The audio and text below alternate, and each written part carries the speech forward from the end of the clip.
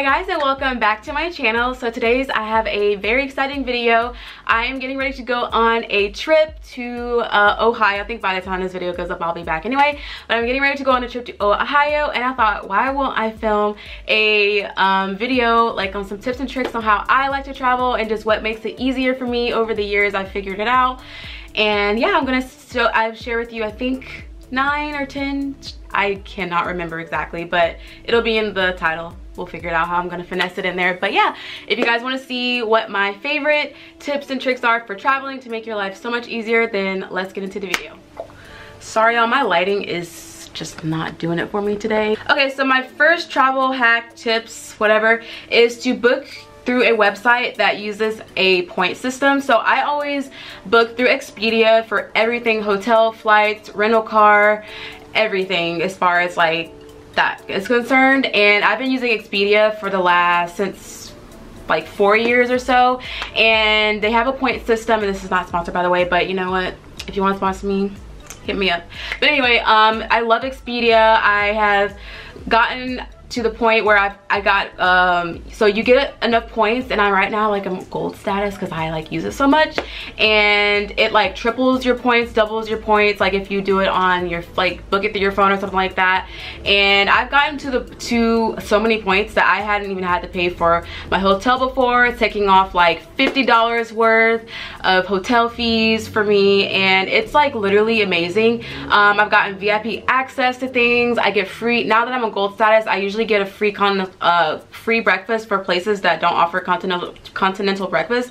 I know when I stayed at a hotel once and they had this beautiful buffet breakfast, and it's not free, like it's not included in your hotel, but since I was gold status, I was allowed to they upgraded me to like a VIP or something. So yeah, so I definitely recommend, if you want to get money off of your flights and off of your hotels, definitely use something that uses a point system.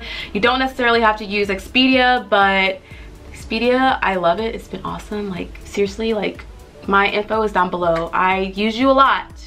I love Expedia.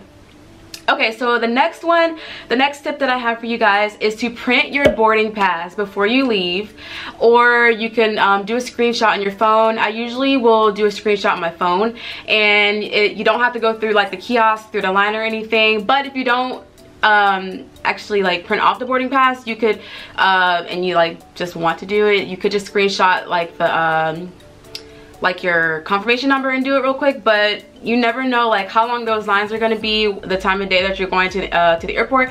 Especially international airports are literally crazy. So if you already have your boarding pass, you can go ahead and skip the kiosk line and just go check in your bags or whatever.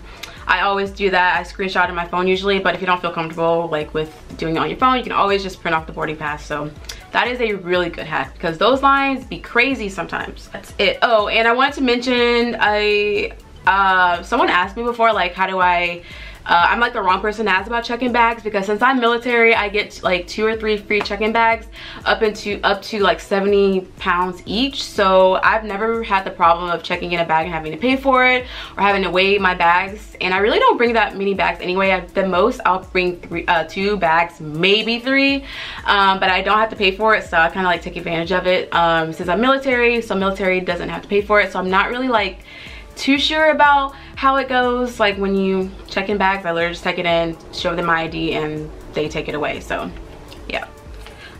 So the next thing is to pack your shoes, or pack your clothes and shoes that you can mix and match, and you can pack less with that. So I always will take like a black pants or and jeans, and I take 2 of those, and I will wear those throughout my trip. It's okay, you can wear the same jeans or pants twice a day, 3 times a day, like y'all know you do it. I do it all the time, and it literally saves so much room instead of having to pack, you know, jeans and, you know, like a jean for every day. Like that's ridiculous, and you're just wasting space. And you can also roll them or like fold them really neatly so that you can like have them sitting up so that you can put more things in to your bag. I always do that. And even when I don't use suitcases, which I usually don't, I will just roll it up and put it in my bag, like my book bag or carry-on bag or something like that, and it saves so much room. I can fit more things like my makeup in, which leads me to the next hack or tip or whatever is to get you a toiletry bag. I, for the longest, never got a toiletry bag, and I would just like stick my stuff in my suitcase or my bag, and it took up so much room, and it just it was so inconvenient. And I finally got a toiletry bag, and I got one from Amazon recently. I upgraded, and I love it because it's like kind of like square rectangle, so it like fits perfectly into my suitcase. And I will put like travel things, like little travel bottles and stuff of like shampoo, conditioner, and I've like squeezed out some of my soap that I have, and it is a lifesaver. It fits so many things in there, and you can like just sit it in your suitcase or your bag, and it takes up like less room. I love it. And also with my makeup bag, I finally got a makeup bag separate from my travel bag because I always put it in my like toiletry bag, and it literally took up all of my room.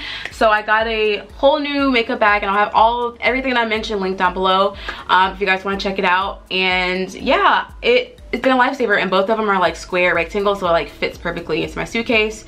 It is awesome. And another hack I have is to separate your bag, like your jewelry, and put it in separate your bag for jewelry and your toiletry bag. So I have a whole separate thing for jewelry, but I would always put my jewelry in my bag, and it'll always get like tangled up in everything or lost. Ugh. And so now I have like a little pouch that I will put my jewelry in, and I'll put it separately like into my toiletry bag, and I could just like, oh boom, I know where my thing is because it's right there, like it's in that little bag. And if it gets a little messy, jumbled or whatever in my toiletry bag, or like that little bag, like at least it's in that and not like scattered everywhere in my toiletry bag. So that is definitely, you know, do that. Next is something that I've always done is have a plastic bag for your dirty clothes. I know some people like to do laundry bags. I think I might invest in like a really small laundry bag, but honestly, like a plastic bag is fine, whatever. I'll use like a Target bag because you know those are usually bigger bags anyway than like regular like Kroger bags or Walmart bags, and I'll put my dirty clothes in there and just do that. And if the place has like I'm staying has like a laundry thing, I'll use that like if it's inside the like my room or whatever, but usually I don't stay at places like that, so I just put it right in there, and I'll shove it in like the back pocket of my suitcase, and it's fine. Next is electronics and chargers go in your carry-on, and put clothes. Oh, you can put your clothes in your carry-on as well. So I usually will have 1 or 2 carry-ons in addition to a check-in luggage. And my carry-on bag will be my purse that I carry, and maybe like a bag. I'll put my clothes and stuff in there. Just like extra things that maybe not have fit in my suitcase. So I'm like overpacking for whatever reason.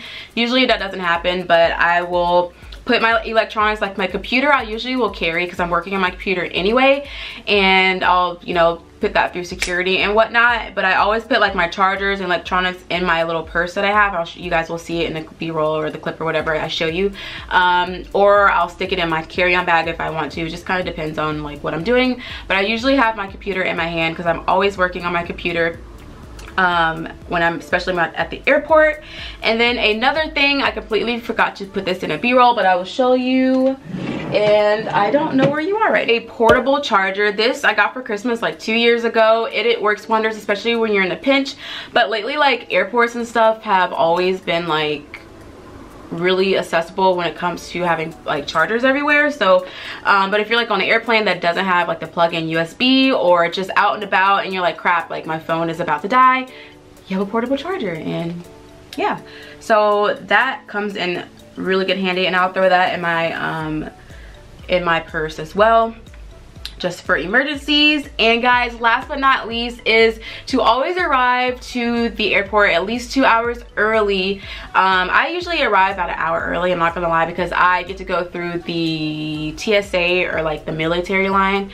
Military personnel get to go skip through all of the long ass security lines and just go right on through and go through security real quick. So I've literally had probably 10 minutes to spare. Like I was late, my Uber driver like dropped me off somewhere like crazy. That wasn't the right place.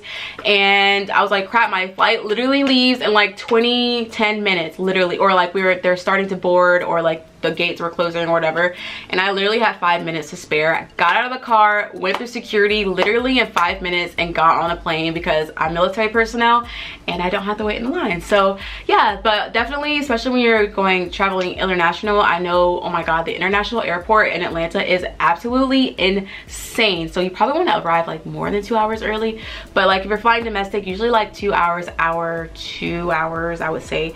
Definitely arrive so you can get settled in through security and everything, and make sure that you are on time. And that is just 10 of a few hacks or tips that I could give you, but those are like the main ones that have helped me over the years. But I hope you guys enjoyed this hack tips. I don't know what I'm gonna call it yet, but yeah, thank you guys so much for watching. Don't forget to like, comment, subscribe, and also turn on your notification bell so that every time I upload a video, you guys will get a notification.